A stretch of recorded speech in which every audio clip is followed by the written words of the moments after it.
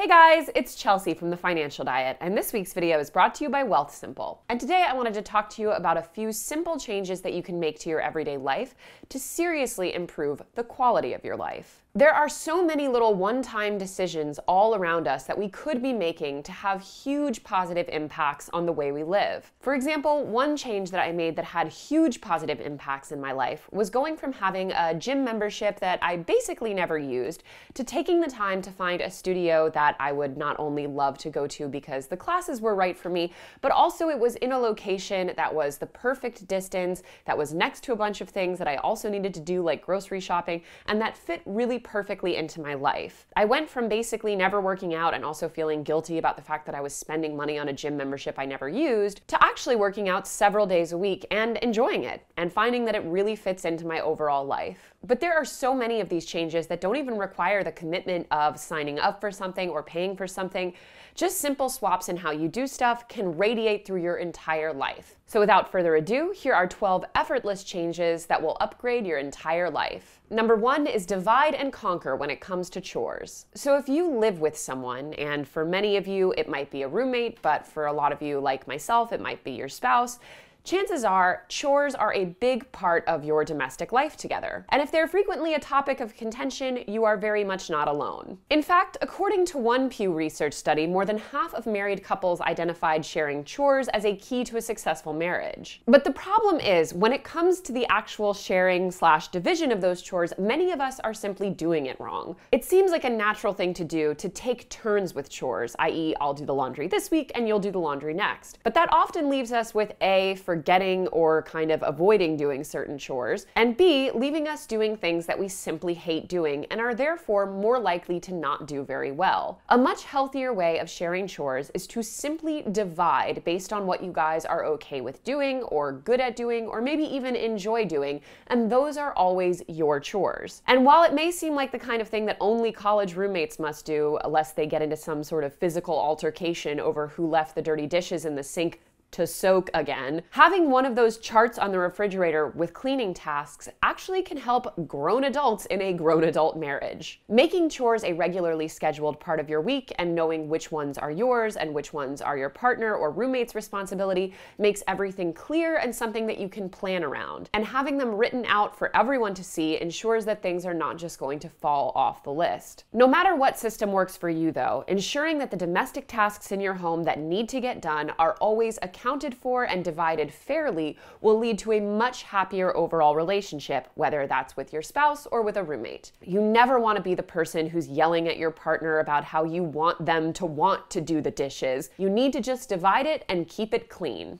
Literally and figuratively. Number 2 is using your tax refund wisely. According to Bankrate, the average tax refund for 2018 is currently $1,949, which is a lot of money, quite frankly. But when asked how they plan to spend their refunds, only 9% of Americans said they planned to invest it. The most popular answer was to pay off debt, but many others said that they would make a big purchase, go on a vacation, or put it toward a shorter-term goal. And it is tempting to use that tax refund money on something like a vacation or a little shopping spree because on some level it feels like free, unexpected money. But this is money that you earned. And for many of us, choosing to invest that money can have huge benefits for our futures. Let's say that you receive the average refund of $1,949 and you invest that money today without adding any other contributions. After 30 years of compounding annually at a 6% interest rate, it will grow to just about $11,194.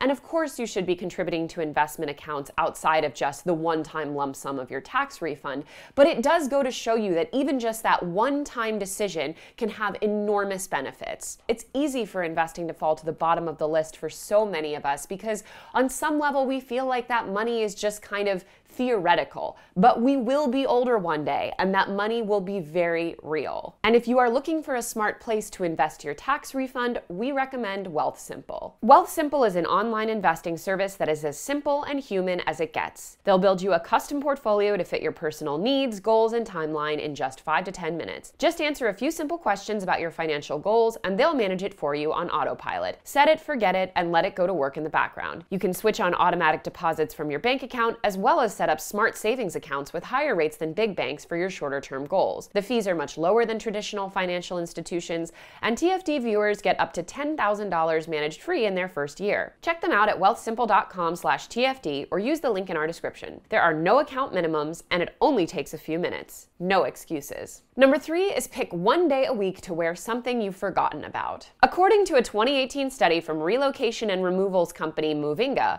Americans hadn't worn 82% of the items in their closet the previous year. Please let that number sink in, because honestly, it is shocking to me, and I knew it from reading the script. 82% of clothes are going unworn. And that's excellent news, because it means that essentially, without ever having to buy a new item, you can have an enormous number of days this year where you wear an outfit that is basically new to you. And to make that into a reality, rather than just something that you think about and kind of feel guilty, we recommend finding one day each week, maybe every Wednesday, where you have to wear an outfit that you have forgotten about or not worn in years. I once did a 30-day challenge where every single day in that 30-day span, I had to wear a combination of clothes I'd never worn in that way before. And it is truly unbelievable how much you can feel totally refreshed and have a completely new look on your wardrobe, which is maybe feeling a little fatigued to you. No wonder you feel like you have nothing to wear. Statistically speaking, you're only wearing 18% of your clothes. So switch it up. Number 4 is stop drinking alcohol certain days of the week. So statistically speaking, most Americans could stand to cut back on their alcohol consumption for a variety of reasons, and one of them is definitely saving money. Researchers found that more than 40% of American adults drink excessively despite the health risks, and excessive in this study was defined as more than 14 drinks per week for men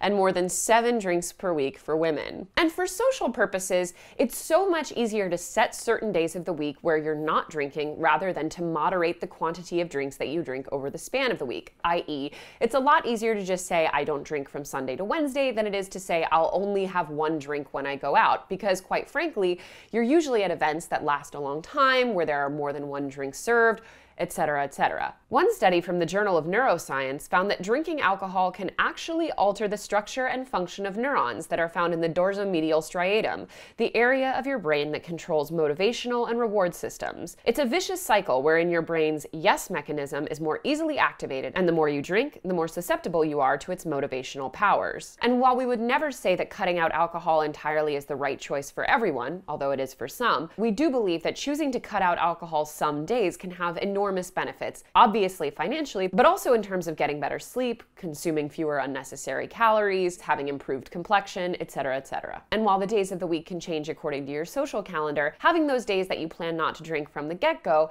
allows you to plan other activities in that time, like maybe getting a workout in. Number 5 is putting little junk containers around your home. Now, it is no secret that through the power of Marie Kondo, removing things from our lives that don't spark joy has become a complete phenomenon. But that's for good reason, because clutter actually has enormous impacts on our mood and stress levels. And one TFD contributor came up with a great idea to manage that horrible cluttered feeling in your home. As she put it, I have little baskets across my apartment to collect odds and ends, and the baskets get emptied as part of my nighttime routine. Cleaning things up like this allows my apartment to appear very orderly and makes other cleaning much easier because the clutter is out of the way. And you don't have to empty them once a day. You could make emptying your junk containers once per week a part of your regular cleaning routine that goes on your chore schedule. But either way, making sure that there's not just stuff piling up all around you will make you feel better in your home, reduce your stress levels, and make the real cleaning that much easier. Number 6 is delete your guilty spending app from your phone. So the amount that you probably spend on convenience will differ based on your lifestyle and where you live. But if, like me, you live in a big city, there are basically endless apps out there to make your life easier by spending money. In fact, in New York, a large city which is known to have ample public transportation options when the subway's working, people spend on average $84 a month on Ubers. That's over $1,000 a year, and that's not even counting the times that they may hop in a regular old yellow cab. And a simple way to curb that convenience spending, whether it might be on cars or delivery food, is to simply remove that app from your phone. Even committing to doing that for 1 month will shock you in the amount of convenience spending that simply disappears when the option is not right there at your fingertips. You'll think twice about calling an Uber so you don't have to walk the 5 blocks to the subway or bus the next time you have to completely re-download the app in order to do it. Number 7, and this is a self call out because I desperately need to do this, is order a new shower curtain. or any little item that will instantly change how you feel in your home but somehow never really makes it to your shopping list. Your home should be a place where you feel like your best, most productive, and happy self. And having things like a dirty, gross shower curtain that you know you need to replace is one of the simplest ways to bring that vibe down. So find one item in your home today, like that shower curtain, that you know you need to fix and can do basically immediately. And do it. Number 8 is activate the Health app on your phone. And this is stuff like Apple Health or Google Fit. This is an amazing way to track things like how many steps you're getting every day, how many flights of stairs you're climbing, and your overall general activity level without having to go out and buy a Fitbit. I am religious about using the Health app on my phone to get my 10,000 steps a day, but you can also use it for other kind of activity tracking. And what's so interesting is that the second you start tracking these numbers, your brain automatically kind of turns it into a little mini video game, and you want to do more. And there's a reason for that. Dopamine, a chemical that plays a role in happiness, is a neurotransmitter in the brain that's necessary for feelings of pleasure and happiness. Many studies suggest that as we age, we're constantly losing our stores of dopamine, which is why we need to constantly seek out experiences that release dopamine. And the best way to increase your brain's dopamine production? Exercise. Number 9 is have a Monday ritual. We are all used to hearing about how much Monday sucks. And honestly, even if we have a good Monday planned, the general negativity around Mondays is likely to get us down come Sunday evening. And according to one web survey of over 1,000 respondents to gauge the impact of Monday stress, money was the chief agitator, followed by work, relationships, emotional problems, and health. So go out of your way to have a low-key social activity or fun thing that you do by yourself each Monday to offset that and make Monday something that you look forward to. For example, if you go to my Instagram, you'll see that I have a ritual dinner to make Monday suck less, where I cook something really special and fun and indulgent on Monday nights, and it makes me look forward to that night every week instead of dreading it. And this could stand to have huge benefits on the actual work you're doing on Monday, because generally speaking, the more looking forward you are to something, the more productive you are. And that Monday excitement could have huge benefits for the actual work you're doing on that Monday. Because when you look forward to things, your productivity increases and your overall happiness goes through the roof. Number 10 is to check your bank account balance first thing in the morning. Before you look at your email, Instagram, Reddit, whatever, just get this out of the way. You don't need to check your accounts more than once a day, but you do need to look at them regularly to make sure that there's enough money in there to cover your day-to-day expenses, and also that there's obviously no fraud going on or things that you're paying without realizing it. And doing this first thing in the morning allows you to totally get it out of the way and plan your day around that knowledge, meaning you can do things like avoiding overdrafting or know when you should be spending less because your balance is running low. And the more this is treated like a morning ritual, which allows you to have a better day, the less it'll be something that you dread doing. Number 11 is delete that email you don't know how to respond to. So it's probably safe to say that we all have that one email that causes us enormous anxiety because we don't know how to respond to it or we don't want to respond to it. This could be an ex reaching out who you no longer have a desire to speak to. It could be a personal request that's really encroaching on your space. It could be a cold reach out for work, someone looking to pick your brain, or anything in between. And while ghosting should never be your first choice in terms of response, it's important to remember that with as easy as email can make it seem for us to ask of things from other people, you don't owe other people a response. And especially in the professional world, people can be very aggressive about reaching out for things that really they have no business asking for. And if there is that email that you have no good response to and is causing you anxiety, you should just delete it. Provided, of course, that there isn't a response that is actually needed from you. But when it comes to the convenience that our devices can provide for us, their benefits are outweighed if they're causing us massive stress and anxiety because of how accessible that makes us. And that stress of thinking about that email that you don't know how to respond to and don't want to is actually costing us precious time. Getting better about setting your boundaries is so important, and remembering that you get to choose what you give your time and energy to is very freeing. So you have my permission. Delete that scary email. And lastly, number 12 is get rid of that one thing in your home that you actually hate but have never gotten rid of. This could be an ugly housewarming gift, an old piece of furniture that you somehow kept through college, a hand-me-down painting that you can't stand looking at, or anything in your home that gives you that ugh feeling when you walk by it. A house feels so much more like a home when it is free of all those unnecessary items that serve no purpose and give you a little bit of stress. And for many items, you could possibly get money for them or give them to someone who will actually love and enjoy them. Decluttering utilizes your decision-making and problem-solving skills. You've got Y amount of space and X amount of stuff. To make everything fit, you need to make reasonably quick decisions about whether to keep or discard items and where to put them. Doing this successfully can help you feel confident about your overall decision-making skills. And giving yourself permission, similarly to that anxiety-inducing email, to really declutter and set boundaries around your space is so important. You should not feel obligated to keep something that isn't making you happy, particularly when many of those items could be making someone else happy. So picking one item in your home today to pass on because it's simply not sparking you any joy can have huge benefits for your overall life. And one of the best decisions you can make in life for both your current and future selves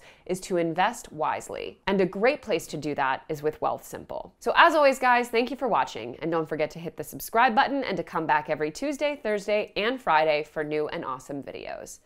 Bye!